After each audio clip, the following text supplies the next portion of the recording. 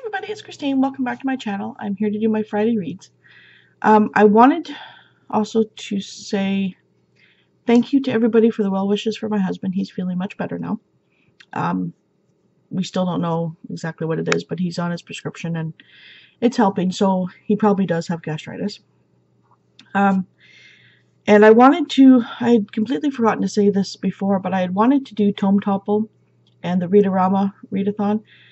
I just couldn't do them because it's bad timing for me. My daughter is graduating grade 8 next week, so we've been getting that ready. Her dress, I have to do the rhinestones tonight and tomorrow so that they set in time on her dress, and we've been getting her shoes and booking appointments for hair and nails and all that fun stuff.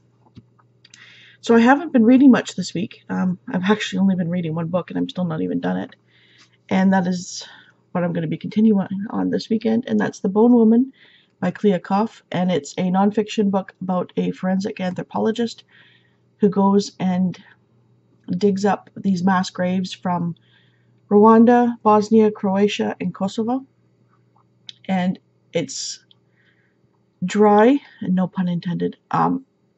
It's still fascinating and heart-wrenching of what these people have gone through.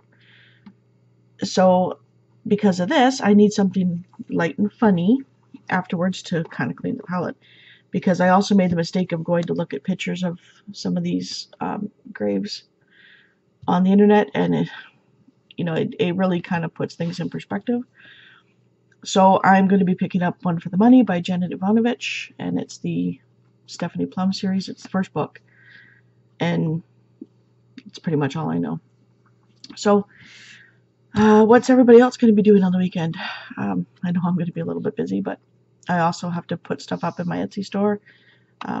There's one thing.